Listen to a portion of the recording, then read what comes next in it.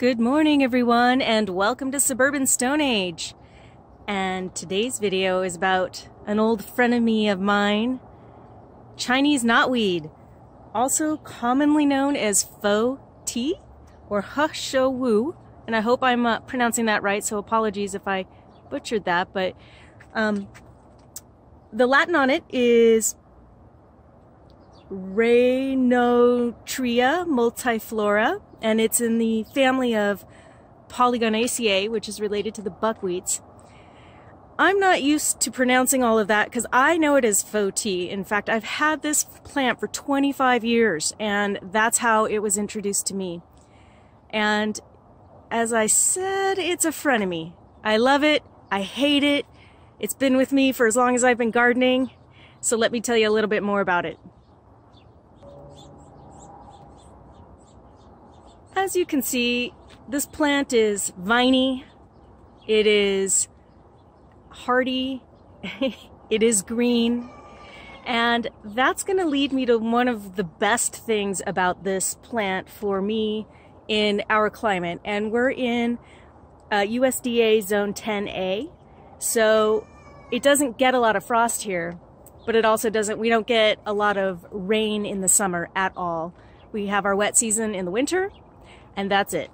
So that's one of my absolute favorite things about this plant is it's a beautiful deep green, and I never, for all these years, have watered it. It somehow, all throughout the year, finds the water that it needs.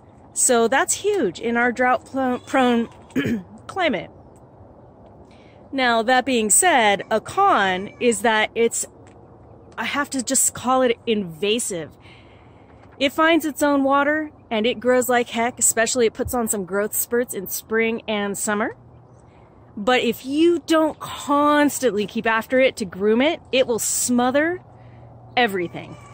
Which is good if it's a wall that you want smothered, but it's bad if it's other trees in your landscape, such as this Japanese maple that I've also had for, I don't know, 10 years. It will jump into your trees and it will absolutely take them over. So it's a constant battle. See, that is where I have had to cut it back after it jumped into this maple tree. It can also get into your fruit trees. It jumped into the apple tree there. And it will smother your fruit trees too. So, pro, it doesn't need water.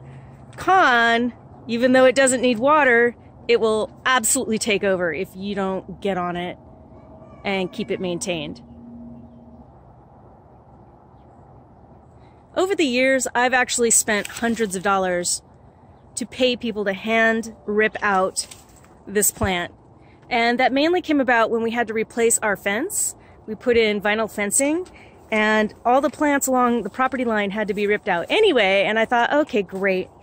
Chance to start fresh and get this faux tea under control. Okay, that was about 5 years ago, and it's clearly not under control again. If you turn your back for a second, it just reestablishes itself. So, you know, it grows explosively. That's a con, is that it's difficult to eradicate. It can be done, especially if you're very vigilant, but you drop your guard for a second and you've got a problem again. However, I've also sort of decided that since it's here, I'm going to use it as a shade cover. So I've actually trained it to grow up and over my gazebo. We've had this gazebo here, excuse me, for about 17 years. And the gazebo had a cover that had to be replaced. It rotted out basically annually.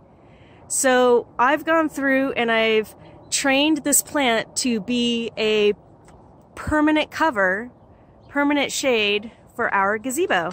Now it does take maintenance and I have to get in there every year and really keep it in check and clean it up, but I'm not spending $100 to $150 a year plus the incredible hassle of replacing that cloth canopy when it rots out every year. So it saves me money in that way. Also, and let me take you, we're gonna hop inside the gazebo and I'll show you what kind of deep shade that it produces. Okay, so we're inside the gazebo, and the kind of shade that this plant creates is a very dense very cool, very foresty kind of shade. Canopy covers block the sun, but they're very light. And I have found that this deep vegetative shade in the summer stays really nice and cool. And I appreciate that a lot. Now, if you plan to do this, this is the underside. This isn't beautiful to look at. So, you know, we'll talk about that later. Maybe you want to put in an underside decoration, but that's not what I have going on right now, and that'll be a different video. But pretend you're not looking at that. Just pretend you're chilling on the couch and you're in this really nice shade and it's summer and you watch the birds, and it's just wonderful. It's really wonderful, and I spend a great deal of time out here, which I wouldn't otherwise do because it's too hot, and that's all thanks to this plant. So that's a pro.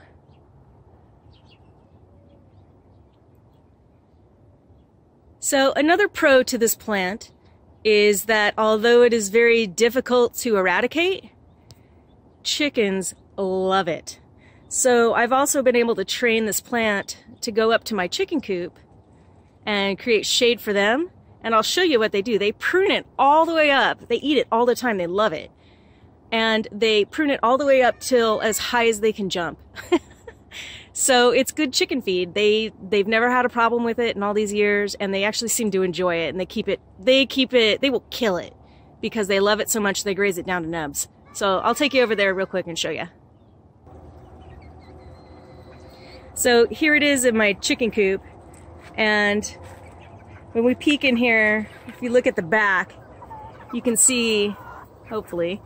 But anyway, it's all bare up to about halfway, and that's as high as they can jump because they will aggressively eat these as much as they can get of those light green leaves. So that's a really good pro, is that it's chicken fodder, and it creates a nice little shady spot for them and snacks. So to add to that is basically right now this is a junk area that I've broken down some ponds and I've moved them around, and what I'm going to do is basically set up fencing for the chickens and let them go in here and let them reclaim this area of all the faux tea that's overgrown it. So again, chickens are a really good way to control it. They enjoy it. It gets converted into chicken poo. So if you have the means to have animals that can keep it under control and help you in that way, it's a really, really advantageous plant. So all in all, that's a brief introduction to faux tea.